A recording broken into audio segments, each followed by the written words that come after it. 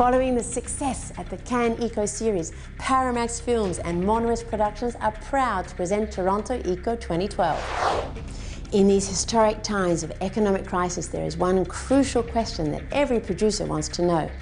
What are the key elements that make a film successful?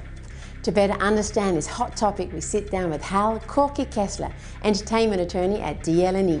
From what I understand, you make your movies. You do every aspect of everything that relates to your films. So tell us about how you go about making movies. Story and appeal, the director, and the stars. You know, we're not making things in a vacuum here, and my own